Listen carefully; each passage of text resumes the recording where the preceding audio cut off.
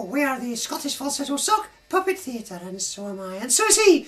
And let us tell you something about the trouble we've been having with travel. Doing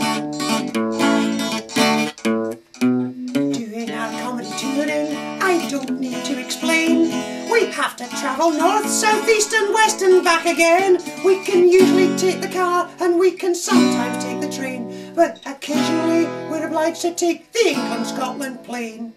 It is quite relaxing, you rarely have to dash. But recently we've had a problem with volcanic ash. Yes, the Eyjafjallajokull volcano, well said, it constantly buggers up our travel plans.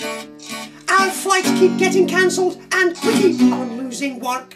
Thanks to Iceland, which up till now had only given us Björk. Oh sure, Iceland gone bankrupt and their banking system's unravelled, but they should try buying a rail ticket on the day you want to travel. Yes, the Eyjafjallajokull volcano routinely buggers up our travel plans.